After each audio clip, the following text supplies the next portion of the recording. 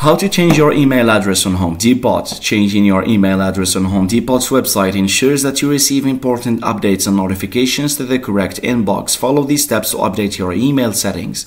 Open your web browser and sign into your account. After signing in, click on the Account Settings option. Look for an option related to email settings or account details. Click on it to proceed. Locate the field where your current email address is displayed and click on the Edit or Change button next to it.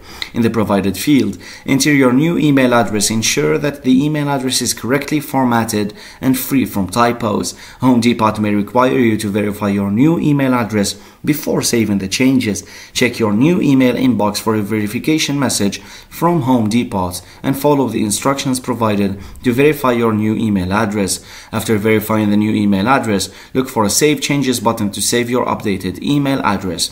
By following these steps, you can easily change your email address on Home Depot's website, ensuring that you receive important communications to the correct email inbox. Thanks for watching, and don't forget to subscribe.